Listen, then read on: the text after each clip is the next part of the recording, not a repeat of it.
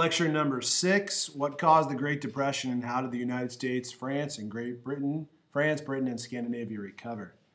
The first thing we're going to talk about is the new democracies, then the Great Depression, and then the recovery. So after the Great War in Europe, there was a lot of democracies introduced to European countries. Most European countries were monarchies. For example, Germany had a monarchy, England had a monarchy, and what they started to do is move away from these monarchies into, especially in Germany, a coalition type government.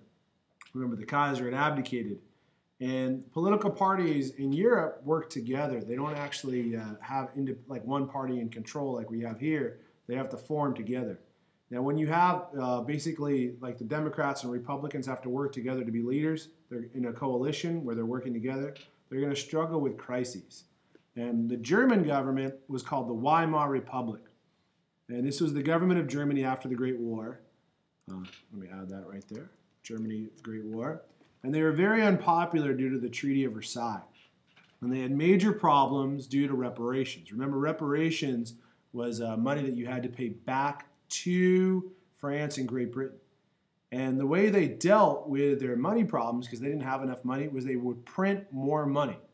Now, when you print more money, this creates hyperinflation, because the more money you print, the less value your money has. It's kind of like when I was in high school, it cost $5 to go to the movie theater. Today, when you guys are in high school, it costs $11.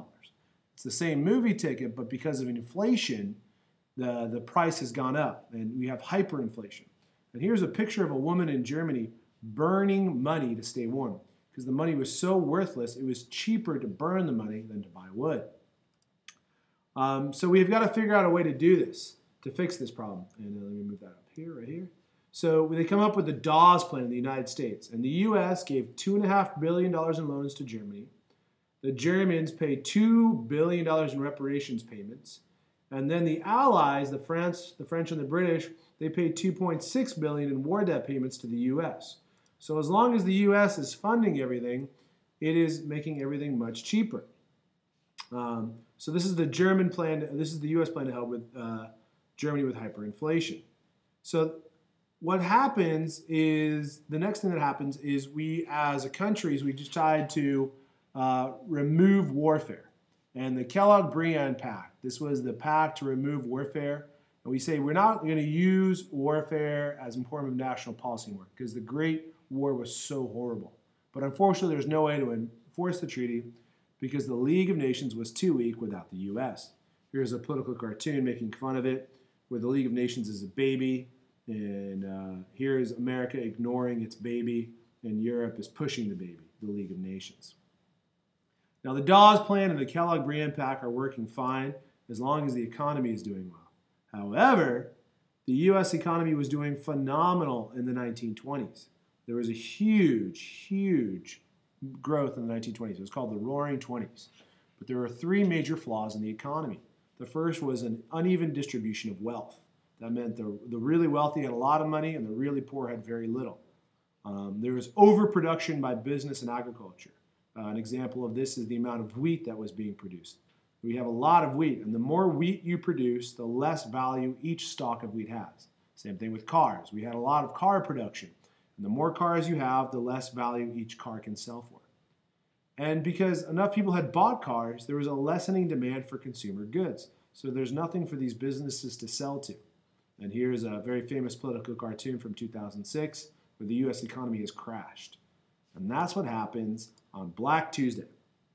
On Black Tuesday in 1929, the stock market had a boom in prices. You can kind of see it going up. It goes all the way up here to about 1929, and it shoots up again. All right, and then all of a sudden, and the reason that it was happening is they were buying on the margin. This is when you're actually buying on your credit card. Right here, you're going to buy values in stocks in 1927, and you're going to buy it even though you don't have the money. You're going to get a loan from your stockbroker, but you can pay it back because the stock's always going up. And this works as long as prices go up. But when the prices collapse on Tuesday, October 29th, this starts the Great Depression. And the Great Depression becomes a worldwide global depression because the U.S. decides to demand repayment of European loans. and they place high tariffs or taxes on foreign goods, and these other countries do the same thing. So this becomes global because we stop trading around the world. Here is coffee and here's a line in the U.S., coffee and donuts for the unemployed. And you can see how many people are out of a job because of this, because they've got no one to sell to, they got no one to buy to. And this happens in Europe as well. So what happens is they realize that government needs to be involved, and they have direct intervention from the government in the economy. And here's a political cartoon of it. And the communists become more and more popular in Europe due to the failure of capitalism.